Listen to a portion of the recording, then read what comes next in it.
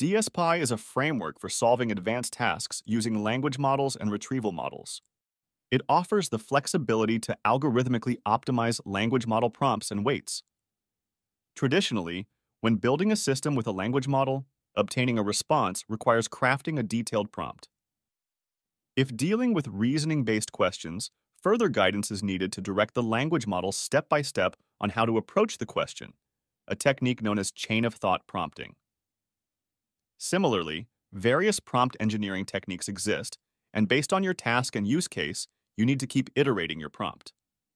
However, this process is challenging as language models are sensitive to the prompts they receive. That's where DSPy comes in. Instead of using a prompt template or crafting a detailed prompt for an LLM, you can simply define your task and the metrics you want to maximize and prepare a few example inputs. DSPy will then optimize your language model weights and instructions for you. DSPy introduces three simple concepts to solve this. First, signatures, which assign tasks to language models, specifying the input-output behavior of a DSPy module. Next, modules serve as the building blocks for programs which are also called as larger modules that utilize language models. Each built-in module abstracts a prompting technique, such as chain of thought or React, and is generalized to handle the DSPy signature. Finally, optimizers, which are algorithms capable of tuning the parameters of a DSPy program that is prompts or language model weights to maximize specified metrics, such as accuracy, leading to better prompts than those written manually by us. I hope you get a basic idea of what DSPy is. We will be looking more into the signatures and modules later in this video. Obviously, to build these systems with DSPy, you require LLMs, and for certain tasks in which the LLM didn't have the knowledge, you require a vector database to store and retrieve information, providing context for the LLM to answer. That's where Clarifai comes in, a full-stack AI platform that helps you to take vision, language, and audio AI into production. With the Clarifai DSPy integration, you can access LLMs from the Clarifai community and also build a retrieval model using the Clarifai vector database.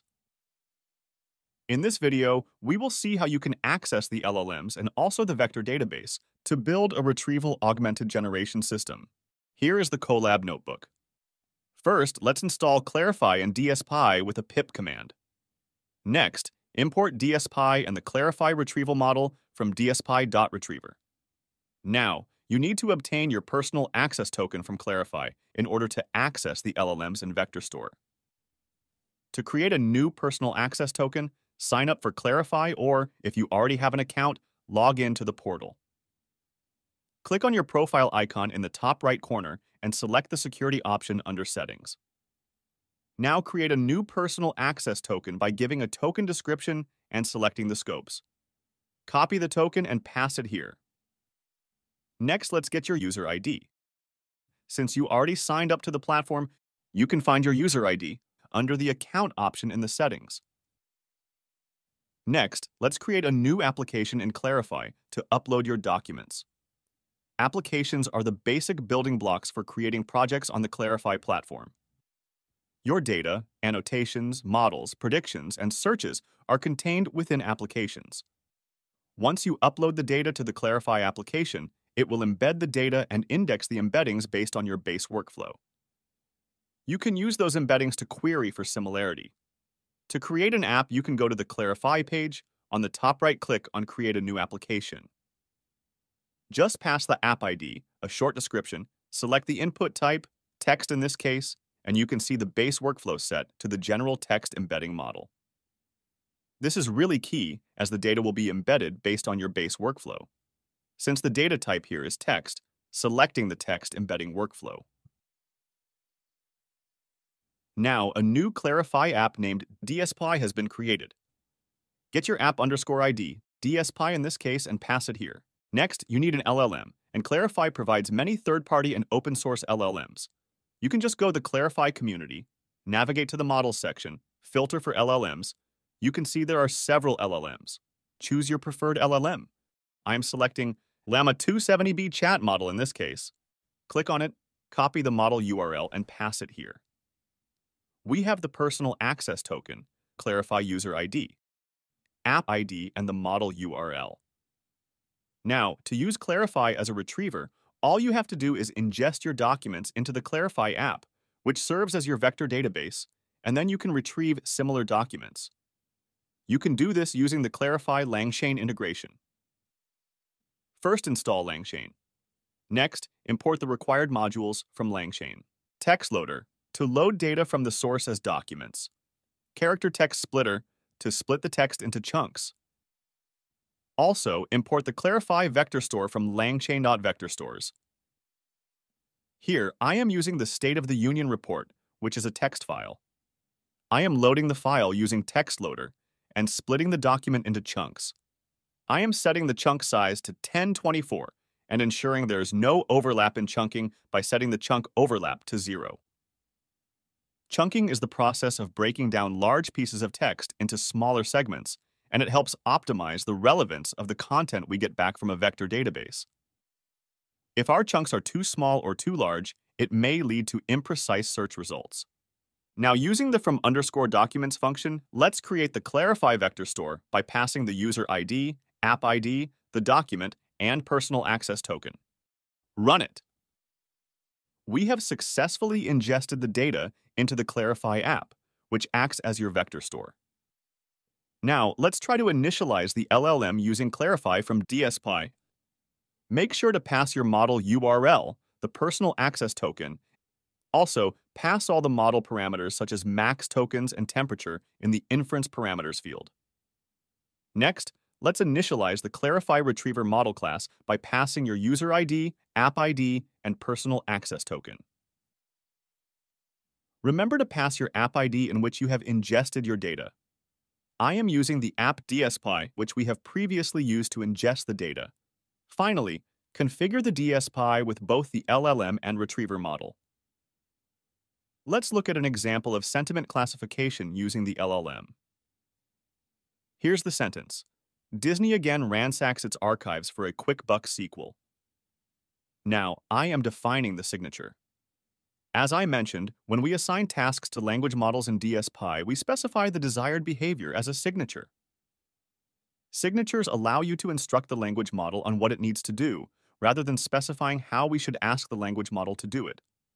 For example, for question answering tasks, the input is question, and the output is answer, so you can simply define the signature as question answer.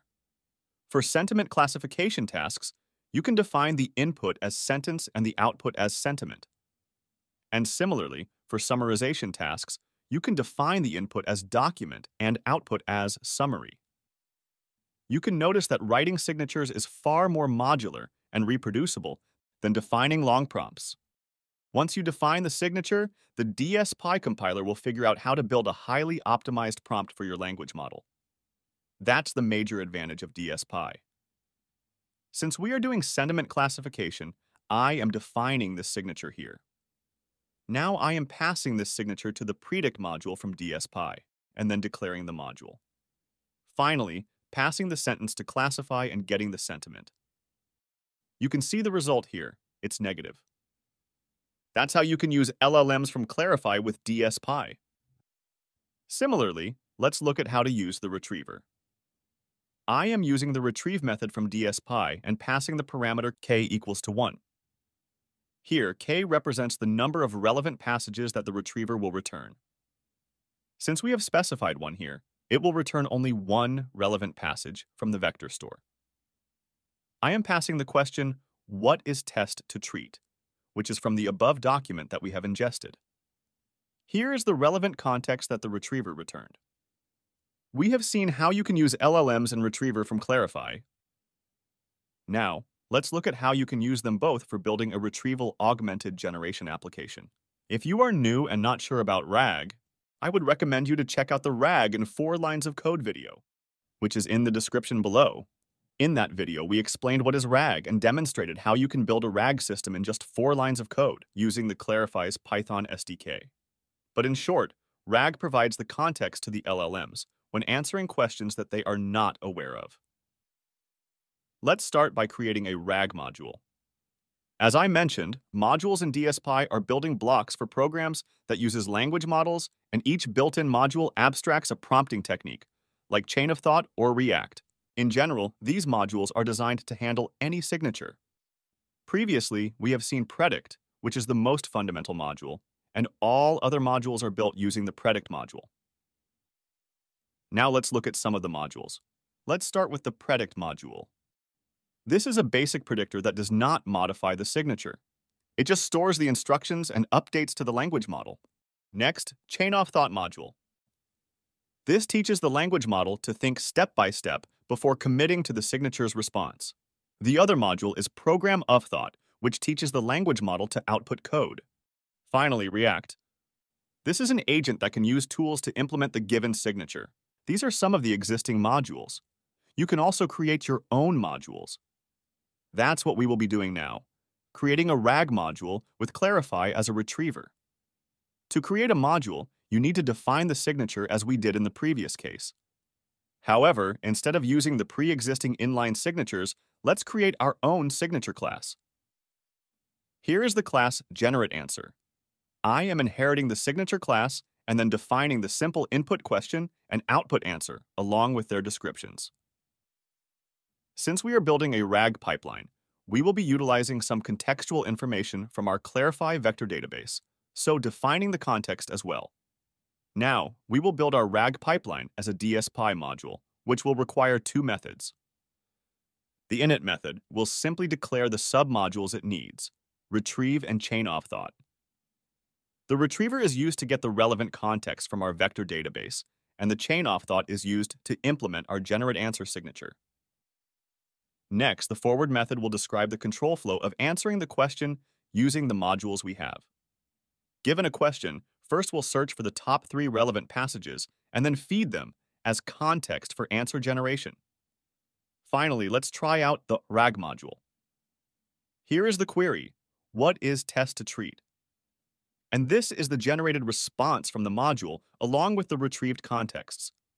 That's how you can use DSPy with Clarifai for building RAG applications.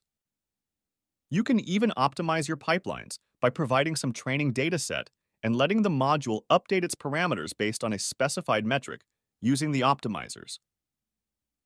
You can also evaluate your pipeline and evaluate your retrieval model. You can even build complex pipelines, such as multi-hop questions, where a single search query is often not enough for complex question answering tasks, and the systems need to read the retrieved results and then generate additional queries to gather additional information when necessary before arriving at a final answer. This is the first video in the DSPy series. We will deep dive into the DSPy optimizers and also solving multi-hop questions in the upcoming videos. That's all for this video. You can find the link to the Colab notebook below to follow along and implement this. Thanks for watching.